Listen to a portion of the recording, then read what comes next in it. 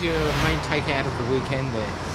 A few areas. I mean, we got well beaten in our midfield. Between the arcs, we were really poor at both winning the ball, which is obviously the most important thing, but then really average in transition, and we just didn't use the ball well. So they were the sort of the two takeouts of the game and of areas, particularly the transition side, that we pride ourselves on, where we've just been able to win the ball in those scramble situations through the midfield between the arcs we were very poor at.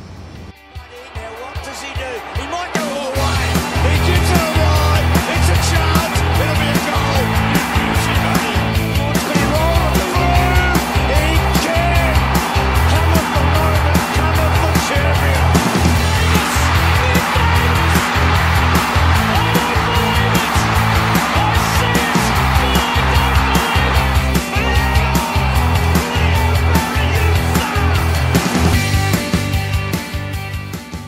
The start of a new season is an exciting time, the first reveal of a long summer of work. One game, 1 week at a time.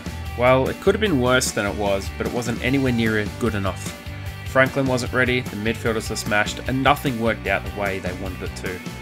You are listening to the Swans Blog's SwansCast, the #1 Sydney Swans fans podcast. In this week's episode, we review the Swans' disappointing first round loss to the Bulldogs. We talk about Franklin's lack of fitness, the midfielders' performance, and give you our Monday champions and villains. I'm Justin Mitchell, and with me is SwansCast regular Stephen Park. So, Stephen, you were there at the game, I was there at the game. Both at different points at the ground. I was behind interchange. Where were you sitting? I was sitting up on the top level, of course, where I like to sit and watch the game unfold, Justin. And I have to say, it was very disappointing. Yeah, it really was. We kind of started off with a bit of a bang. Heaney took that screamer. It's surely going to be up there as a finalist and mark of the year.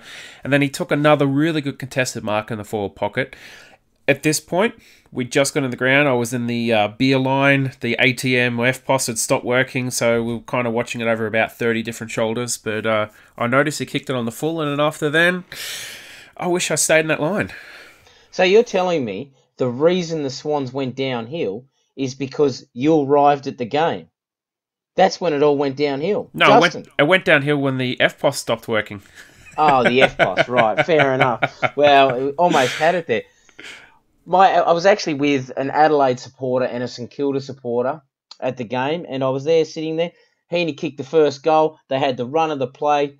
My mate, who's a St Kilda supporter, said to me, the Swans are going to run all over Western Bulldogs today. And from that moment, it turned and it went into a disaster. Yeah, I'm not sure what happened, if they just kind of fell asleep or not, but they really looked smoking hot in that first 5-10 minutes. I was watching it going, woohoo, yeah, this looks like we could be onto something this year. And then, yeah, no. That's the next. And then we ended up 40 points down halfway through the third quarter. Now, I had to go digging around through AFL tables to actually find this. But our first half score was the lowest first half score we've had since round 14, 2008. And I literally gave up trying to find an equivalent low score for a first round match. That's just how bad it was. Yes, it wasn't very good at all, was it? I cannot believe. Do you know we actually had 7, not 1, not 2, not 3, but 7 out of bounds on the full when kicking for goal. Yeah, I can believe that. Heaney put the first one on the full, which was only 5 minutes into the match too. Yes, I know. I cannot believe that we could actually have that. But it's a surprising statistic. Do you know that there was more out of bounds on the full kick this weekend than there has been measured in the past 10 years? Well, it's not too surprising, I guess. On AFL 360, they had the two coaches on, and I think it was Hardwick who made the comment that the scores are at the lowest level, certainly lower than they were last year, but the scoring shots were higher than they were at the same time last year. Isn't that amazing? What does that say about our kicking? About the AFL kicking? No better than it was a couple of years ago. It's probably even worse. That's exactly right. Imagine back in the 80s and 90s when you had people like Ablett, Dunstall, Brereton, Lockett all running around, if they missed such easy shots as what are being missed in today's football. I cannot believe that I was sitting at the St Kilda Gold Coast Suns game yesterday. There was a player 15 metres out, probably a 25-degree angle. He's gone the right foot banana and he's put it out of bounds on the full on the other side of the point post. Oh, I'm not surprised. A lot of players are doing that these days. It's supposed to be a bit of a chop out, bit of an easy way to have a shot at goal. But if you go back to like the 80s and 90s when your Dunstals and Locketts were running around, they weren't kicking snaps over the shoulders. Even Gary Ablett wasn't. He was kicking it from the pocket, acute angle, drop punt. That's and their exactly right. goal kicking accuracy was like 75-80%. So I think they were doing something right. Yeah, that's exactly right. It's changed. Even the midfield were able to pinpoint with accuracy compared to what we're seeing in the AFL these days. And yes, the pressure's picked up. The speed of the game's picked up. But elite players are still elite players. And if you are not picking people who can kick, then what are you picking? To be honest, I can't really answer that, but you'd hope that you'd be picking players that can kick. Unfortunately, it has been a bit of a trend on our side for a few years now to not be able to kick. Yeah. But look, top of the agenda, the Swans, they lost the opening round match to the Bulldogs on Saturday night. It wasn't a particularly good performance. The 1-5, lowest score at halftime since 2008. We made a really good comeback in the last quarter, but did we deserve to win it? No. Could we have won it? Yes. If Franklin had kicked that goal, that he had the set shot, the second last goal that we had, instead of being called play on, and he got that, I think that might have been enough for the Swans to go on with the win. I agree. The problem with this game that I have is because we got so close, I actually think it's wallpapered over some very big cracks that we have in our arsenal. I believe there's some concerns around our midfield about how slow they are and about how accurate they are. I believe there's some very, very big concerns about our backline and about the way they play together. If you actually watch the game, I don't know how many times I saw Dean Rampy, who I don't believe played that well himself, was going off constantly at the backline, telling them what they were doing wrong. But it wasn't in a way as a coaching role. He was actually being quite volatile towards some of them. Yeah, he has a track record of being quite aggressive in his communication and defence. And if you do get up and close and personal with him, especially at the SCG or any of the other grounds, he's very, very vocal. He's probably the loudest player on the ground. Certainly a lot different to someone like a Kennedy, who always seems to be a bit quieter, lets his football speak. He's very much in your face. And maybe that's something that the Swans needed. Yeah. A bit of that chalk and cheese between Kennedy and Rampy. Yeah, and I think Parker's a pretty good fit in that as well. But look, unfortunately, our three leaders didn't have a particularly good game. I wouldn't put either in their best. No, me either, sadly. No. Now, look, it's time for our Monday champions and Monday villains. So, Stephen, kick us off with your Monday champion, please. I'm actually surprised to say this, but I'm actually going to say the Monday champion for me is the AFL. Ooh, why have you put the AFL as your champion? I actually watched 3 games on the weekend. I watched Gold Coast Saints, I watched the Sydney Western Bulldogs, and I watched the Port Adelaide Melbourne game. And I actually think this new 6-6-6 rule and the being able to play on from a behind has actually revolutionised the game. And the only coach that I actually saw do anything to try and flood back was Alan Richardson. He deliberately started playing his 2 wingers right on the edge of the line, and as soon as the ball was bounced, they'd run back into defence. So that is still a possibility, to play men behind the ball.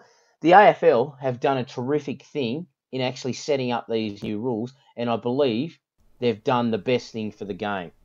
Yeah, I got to agree. The new rules actually do make it a bit more exciting for the quick kicks that come out. I guess one of the criticisms over the last couple of years has certainly been the extra 1 or 2 in defence. When teams have had that really quick clearance and they've bombed it inside their forward 50, defenders just marked it. I think so too, and I think it actually just opens it up. But one concern for me in a Swans perspective is if you do not win the centre clearances, you're in serious strife. Look, how many hit-outs to advantage, or how many hit-outs did we win by, yet we lost the centre clearances? That's a major concern. So we had 29 more hit-outs around the ground. Callum Sinclair had 13 hit-outs to advantage, while Tim English had 19 hit-outs altogether. We still lost the centre clearances. 41-32. Yep. Isn't that a concern? Well, and the centre clearances, 11-10. Yep, it's a concern. And in in the first half we actually got smashed in it, so they did well to get back into it, but it really was a pretty poor performance by the midfield.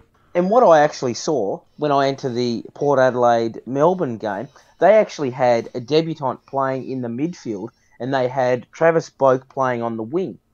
They actually worked at perfection because Melbourne had Angus Brayshaw, Jack Viney, and I can't remember who the third one was, rucking to Max Gawn. But all the midfield for Port Adelaide did was man up and play contested ball against their opponents, and Travis Boak would just run off the wing, come straight in, and he'd read the play perfectly off either ruckman. Every single time, which is why he ended up with 44 possessions. And I think teams are going to do that. They're going to work that out anyway. And the rules are there. I think the first couple of rounds it'll take teams to adjust to it. Then after that, it'll be almost like nothing ever changed, really. I agree. I have a Monday champion, and I watched a fair bit of the Fremantle-North Melbourne game, and I liked what I saw. I really enjoyed watching Fremantle play. It was very un-Ross Lyon-like. But given his situation 12 months ago, even 2 weeks ago, and only getting his chance because Jesse Hogan flipped out, it's got to be Cam McCarthy for my hero, for my Monday champion. Good choice. He kicked 5 goals, was really good, looked like a genuinely good footballer, and I was really happy to see him do well. So, yeah, I was really happy with that. Yeah, because he had a 12 months off, was it? Yeah, 12 months off. He left GWS. He wanted to go to Fremantle. GWS refused to trade him, so he went over to Western Australia and just played local league because they refused to release him. And then he was picked up by Fremantle, had a troubled year or two, and then he was on the outside before this match, and yeah, he came good in a big way. Yeah, and could turn Fremantle into not so much a contender, but a team that is actually worth following again. Yeah, they were really exciting to watch. I agree. Like they could really become a good team to watch and really competitive, just like Brisbane were last year. If they can match Brisbane's effort last year, even if they don't get the results, I think they're going to be entertaining. Agreed. I actually have a soft spot for Fremantle, and I have a soft spot for Ross Lyon. Sad, isn't it? Just a little bit. So my Monday villain has got to be the MRO for the Ben Cunnington decision. So, I don't know if you caught it, but during the Fremantle North Melbourne match, there was an incident off the play at least 45 to 50 metres off the play. I think it was Wilson or someone was running across, and he was running behind Cunnington, and Cunnington sort of seen him in a peripheral vision, turned around and whacked him in the guts, and sent the player flying to the deck. He got, I think it was only a $3,000 fine. Yeah, I thought they were going to, off the ball hit, they were going to actually suspend. Yeah. So they've actually gone against their own rule. They have, yeah, they have. That's the same as was Jones on the Carlton-Richmond game, wasn't it? Yes, they went against their rule there as well. So yeah. Why come out and say this and then not do it? That's what I don't understand. I don't know, like they were talking about it on AFL 360, and they were very critical of the decision on AFL 360 and said, what kind of mandate is this? What kind of idea does this give to other players? At the start of the season, you lay down the law, you set the landscape, you say, this is what we're going to do, we're going to punish you for this. But they haven't done it. So now they've got precedent, and players are going to go to the tribunal now, and they're going to have precedent. That's right. All right, moving on to my Monday villain, and yes. I'm actually going to stick with the Swans here, and I'm actually going to say the Swans coaching staff. I don't know if this is going to be popular or not. This might be divisive, but please explain. Okay, now, I could start with the fact that they actually played Lance Franklin, who was underdone, and put him on managed minutes. First round of the season, allotted time, managed minutes. You're playing the gun forward of the competition like this.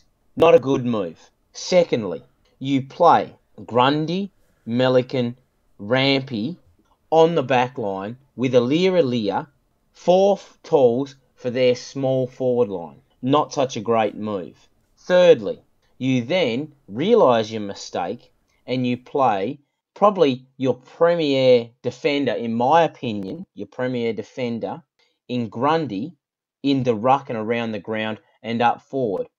He rarely plays forward. Yes, he was drafted to the club as a forward, but he rarely plays forward. Yeah. He had no idea about the structure of where to play in the forward line. Yeah. He looked lost out there, and that wasn't his fault. It was the coaching fault. Yeah, Now, I I've agree. got one more. The fact that they actually played the way they did for 15 minutes showed that they actually changed in that last quarter. Why hadn't they done that when it wasn't working for them previously? I think that was purely effort based. If you go and watch that first half, well, the first 20 minutes of that quarter, and the first 10 minutes of the match and like patches of the third quarter, it was purely effort based. You can see, and they just smashed into the contest. They were like, okay, we've got to go and do something about this. And that came from when they were 40 points down. So the fact that that effort wasn't there from the start, it's poor. It's very disappointing. And that has to be there from the start. And too often, too many times, it just hasn't been there. So I'm not quite sure what's got to change. I know the players have said the senior players will bounce back, and that's been a recurring theme, that the senior players will bounce back. But I think it's quite poor when your younger players are usually outperforming your senior players. I think that's really representative of, I wouldn't say a poor culture, but maybe a malaise, a bit of complacency in the team. That's what I think it's reflective of. I agree, Justin. And the question I have for you, and think about it before you answer, do you think that the Sydney Swans went into this game thinking they were going to win it, and that's Yes. why they played buddy, and that's why they went with the structure that they did? Yeah, I thought, and we talked about this on Thursday as well, we thought that the tall forward line would stretch the Dogs. Now, going by what the team was on paper at that time, I honestly thought that team, as it was picked, would have done better than the final team that was actually put on field. Because Callum Sinclair is a forward, okay. Sam Reid is a forward, okay. Then you could actually push Franklin out. Then you have Aaliyah in the ruck, so you've got that athleticism around the ground. And you had Callum Mills in defence. I would have put Zach Jones in defence and had Callum Mills and Zach Jones in defence. We just went in too big at the back for what you said before, I agree. That's the way to put it. It's disappointing. And I don't think we will go very well with our back line if we continue to play four big talls. Yeah, it was a bit too lopsided, wasn't it? At the front and the back, it was kind of like, it reminded me of one of those old weigh scales where you're putting a brick on each side and you're trying to balance it up in the middle. That's right. And the concern for me is that would have worked 10 years ago when you had your big one-on-one, big bulky defenders, your big bulky forward line that could beat them physically one-on-one. It would have done okay if our midfield were on top, but they weren't. The times that Melican was running out and his opponent was 5, 6, 7 metres in front of him. We'll talk about the Melican subject in a minute because we do have a lot of observations to discuss. But I do want to raise some of the stats between the first half and the second half. So at halftime, we've said before, 1-5-11 was our lowest first half score since round 14, 2008. And that was against Collingwood a couple of years after they knocked us out of the finals. We were 5 marks inside 50 behind, 9 contested possessions behind, 21 disposals all up behind. We were 14 hit-outs up, but minus 4 clearances and minus 16 inside 50s. At full time, we turned some of those around. We were 5 disposals behind, but we were minus 26 in contested possessions. So I think that's indicative of how much the Dogs wanted it and how much we lacked that effort for still large parts of that second half. And how little we wanted it. That's the concern. Exactly. They still had 5 more inside 50s, despite the fact that we outscored them, I think, by 19 or 20 points in that second half. They still have more inside 50s. We had an extra 15 hit out, so we finished plus 29 in that category, and I think we finished about plus 7 or plus 8 in hit outs to advantage. We had 9 less clearances, and we actually ended up with 1 more mark inside 50. I think it was 16 to 15. Scary, isn't it? It's really scary. Looking at the stats, it is really scary on how poor we actually played as a team. Not individuals, as a team. I wonder if it's a case of the Western Bulldogs have our number, because the same thing happened last year. We talked about it on Thursday, but if you go back to the stats last year, they smashed us in contested disposals, clearances, and inside 50s, almost identical numbers, and we still won that game by 7 points. Question I have for you then, is it because when our midfield gets beat, our team plays poorly? I would say that's fairly common throughout the competition. If your midfield's getting beaten, it's going to be very hard for the defence to stand up. But I think our defence in particular lost a fair bit of experience over the last couple of years, and it didn't have Nick Smith to rally the players down there either. So you had Grundy, who was kind of playing all around the ground. You had Aaliyah for the first 2.5 quarters, who was... Honestly, I have no idea what position he was playing for the first 2.5 quarters. You were left basically with Malikan, who was having an absolute nightmare at that point. Shaki and Norton were just killing him. They could have been standing still and he still would have lost a contest. You had Mills, who was in defence, pulled out of defence, put back in defence and pulled out again. I think even Heaney had a rotation down there and Jones had a rotation down there at one point. It just wasn't a good matchup for any of them. No, it wasn't. And my concern was Zach Jones. Got lots of the ball, but actually turned it over consistently. Yeah. That's a concern. And yes, metres gained is a terrific thing to have, but metres gained is no good if you're giving the ball up to the opposition every single time. Yeah, and I know people have criticised Jake Lloyd and they said, they didn't think he had a very good game. He was, I would say, comfortably our best player. And the coaches thought so too. He got 3 AFLCA votes, so I think that's representative of the kind of game that he had. He had 630 metres gained, 9 rebound 50s and 2 inside 50s. So that just goes to show how much work he did. And it was a massive amount, 35 disposals and 10 marks. So I thought he played pretty well. But he's always a quiet achiever. You just don't actually see him do anything flashy. He just gets the ball, he moves it forward, pinpoint. So it's an interesting one. I thought McVeigh was reasonable as well. Yeah, he was pretty solid. Look, he didn't have many AFL fantasy points. He only finished with 57 AFL fantasy points, but I thought he was pretty solid. Yep, I agree. Tom Papley, what do you think of his game? First half, I would say easily our best player in the first half. That first quarter in particular, when everyone else just couldn't get their hands on the ball, he was attacking it fiercely, and he was really exciting to watch, and he looked like a genuinely good midfielder at that point. I think he faded as the game went on. Maybe he doesn't have the tank yet for it, but I was pretty impressed with his game. I was too, and pardon the pun, but he was like a bulldog going for the game. Yeah, he was. Very much so. He was throwing himself in very Ben McGlynn-like. Yes, yeah, exactly like Ben McGlynn. Good player, good game. What about Sinclair, mate? I was pretty happy with his game. He did win the hitouts. That was expected. I would have hoped he got more disposals, but he did okay. He was effective. He had 13 hitouts to advantage, which is good. Actually, that's pretty bloody good, to be honest. That's right up there with Max Gawn and Brody Grundy, but his midfield players couldn't do anything with the ball. Yeah, the one concern I probably had with Sinclair was I don't think he was as good around the ground as what he usually is. Yeah. And I think they tried to link up with him too much, and then it didn't come off. Yeah, I think also because the ball was always in a scramble contest, there wasn't really a lot of clean disposals, so there wasn't really much opportunity to use him as an out. There was that play, I think, in the fourth quarter when it went down our wing, and we got it, and Blakey got it into Lance Franklin, and that was like a couple of link up of those players who had sort of been in and out of the match at that point. Yeah, that's right. Okay, what about that mark and that player, Isaac Heaney? What do you think?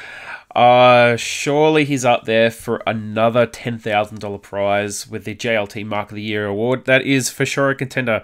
Now, was that better than last year's mark? No. No, last year's mark was something special. It was good. It was good, but it wasn't that good. I actually have to say, I think, personally, that was about the only decent thing he did for the match. Yeah, he had some patches in the last quarter when they shifted him into the midfield. I certainly wouldn't put him amongst the best. He was pretty quiet for a good 2.5 quarters.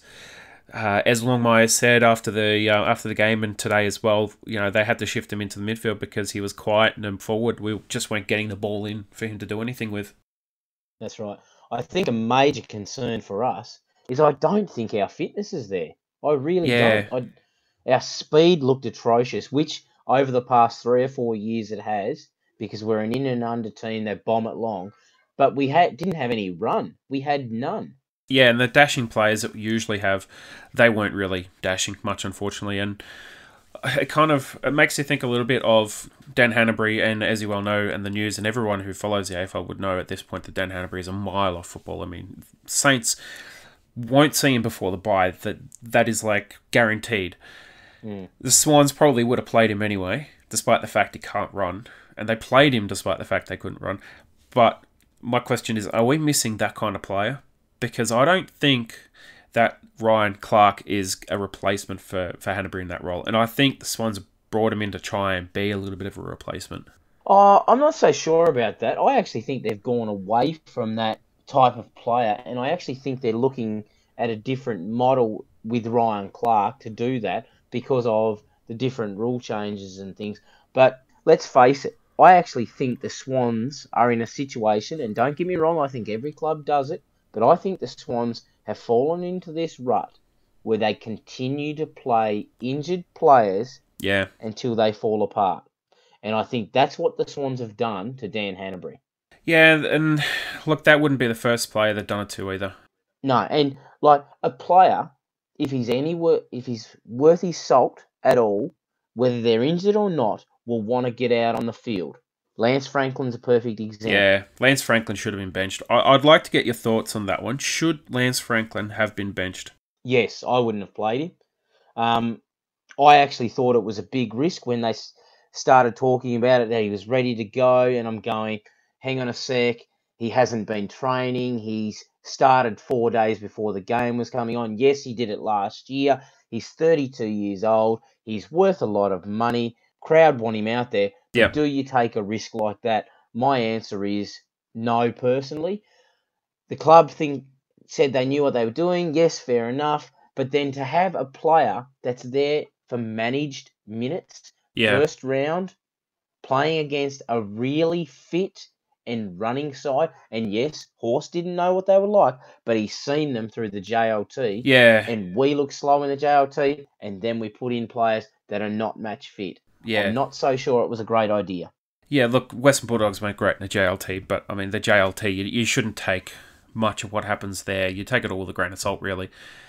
To be honest, teams are playing different things. They're trying out different tactics, different setups, different players. They're just trying things. They're trying to see what can work. But yeah, I agree. And look, my question for our listeners for this week's SwansCast is, you are the senior coach. Would you have played an injured and unfit Buddy Franklin on Saturday night? Now, we got a lot of replies for this one.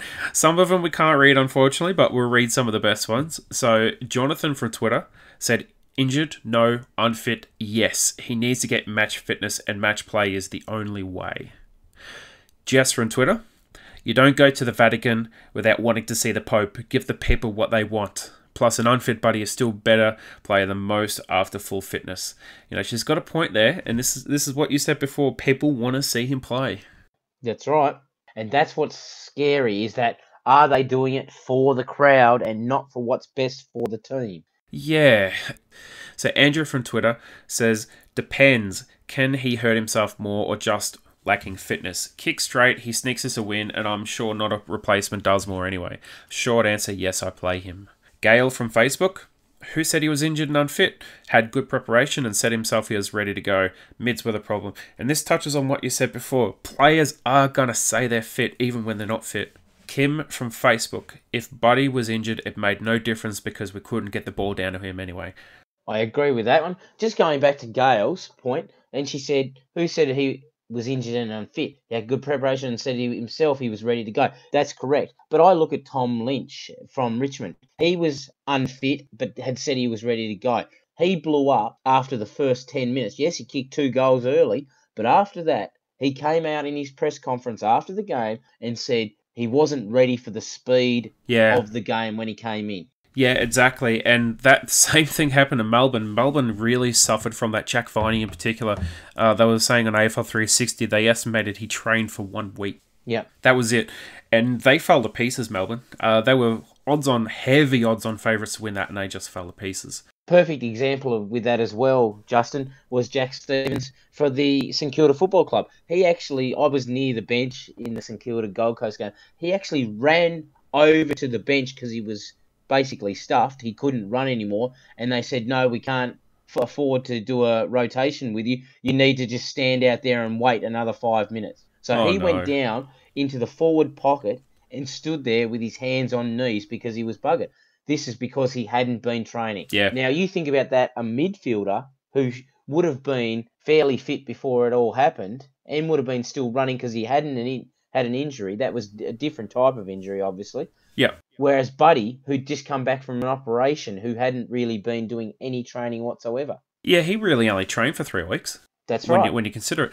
And I think that showed in the first quarter. His mobility just wasn't there. He didn't have that burst. He didn't have the capacity to go on those long, lung-busting sort of runs. All he could do was sprint about 10 metres, and that was about it.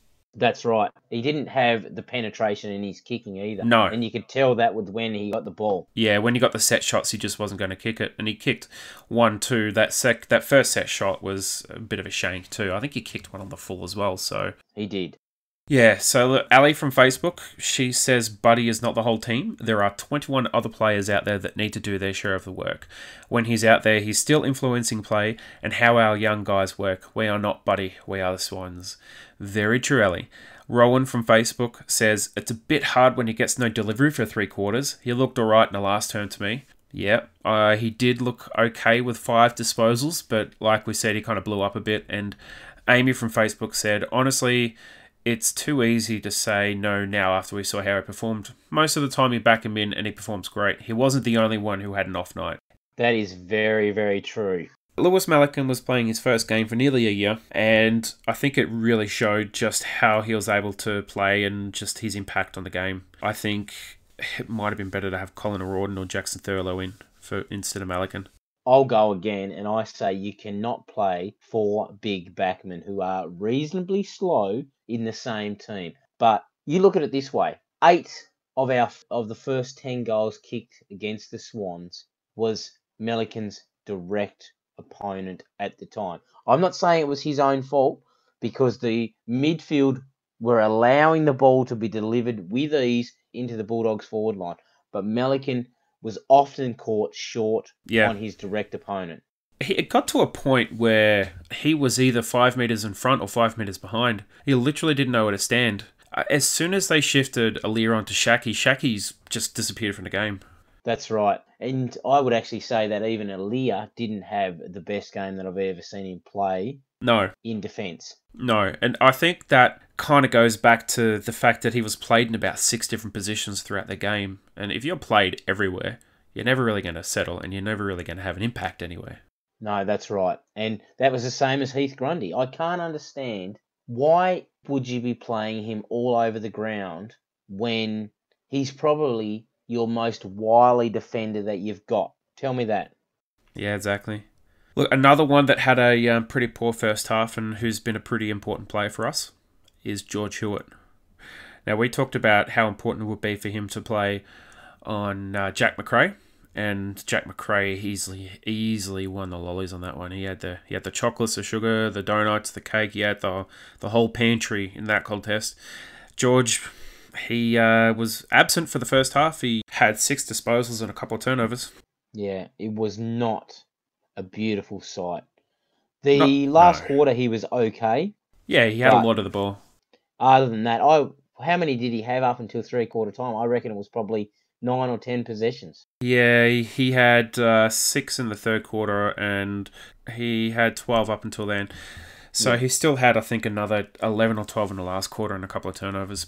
But overall, he had that tackle as well, the one that led to Bontempelli's goal, which could be either way. What did you think of Callum Mills's return? Chopping and changing too much. I think they should have just put him in one position and left him there. Honestly, when he went into defence, our defence looked a bit better. But we also took a bit of our midfield, and then when we put him into midfield, the midfield instantly looked better, but then the defence just looked like they were going to concede goals at will. I just hope it's not a repeat of 2017. That's my only hope. I agree. I hope so too. Thank you so much for being on again. Thank you, Justin. We will be having our next SwansCast episode, the SwansCast Extra, on Thursday night, where we will preview the Swans and Adelaide Crows game at the SCG on Friday. Until then, go Swans! Go Swans!